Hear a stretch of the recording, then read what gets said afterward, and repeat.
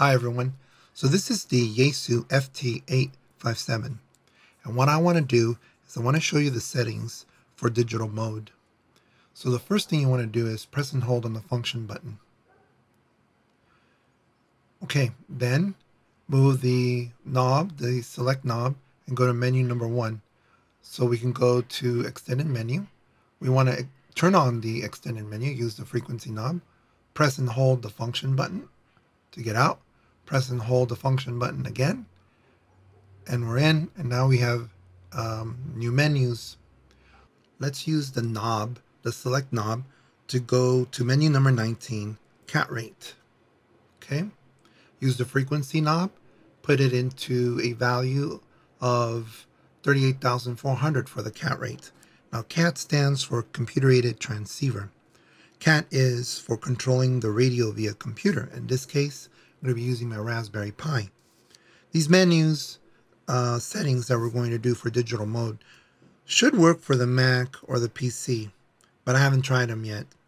If you do use them for the Mac or PC, come back to this video and put your results in the comment section. Now let's go to menu number 20.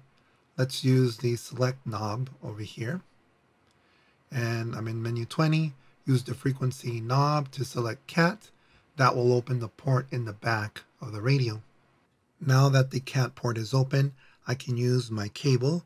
That one end is a serial port, connects to the radio, and the other end of that cable, a USB port that connects to the Raspberry Pi, which allows the Raspberry Pi to run WSJT-X, a program that implements communication protocols or modes like FT8 or JT4.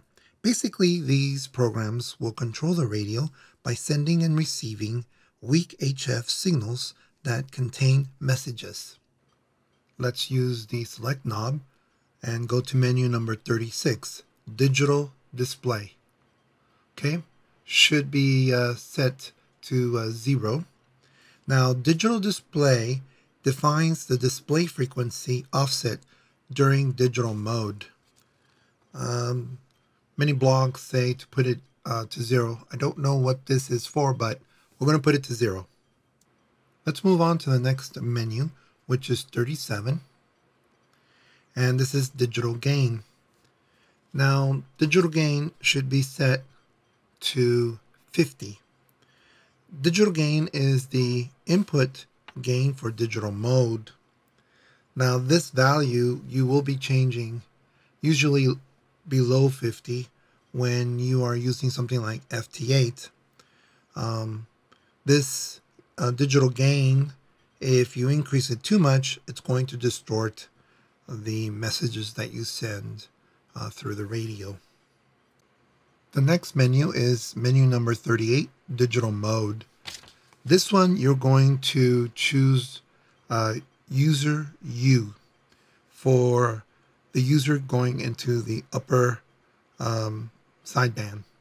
Okay, next, number 39, menu, digital shift. That should be to 0, and that defines the carrier frequency offset during the user U mode. If you change that too much, you can see in the waveform that the carrier frequency moves back and forth.